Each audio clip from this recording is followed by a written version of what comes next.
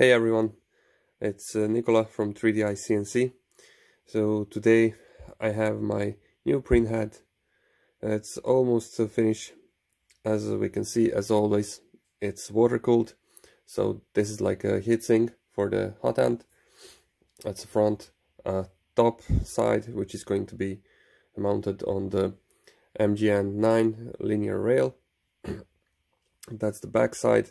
We have some extra mounting holes which are threaded for M3 nuts. I still have the bottom head screws, as I didn't receive my new screws, the flathead screws, so I'm waiting on that. As we can see, this is the part where the hot end will go in. So it's a very nice and tight fit to get the heat dissipation as best as possible. A grub screw here for tightening that up. At the moment I just have the titanium heat brake. I'm planning to get the B metal. That's going to be better, I hope so. The titanium one, it's great because it's not transferring the heat from the hot end to the heat sink that much, but also it's stronger. The only problem with the B metal, it knows to be the bottom part of and then the throat in the middle knows to spin sometimes. So we'll see. I'll try to get some better quality.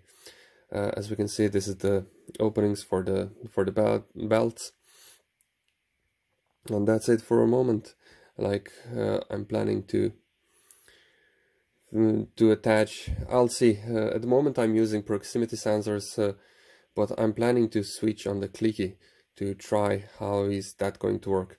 At the moment this is all made from 4 pieces, just because of the front, but I'm currently designing the version where I might gonna do this from 1 piece, and so far this is very sturdy.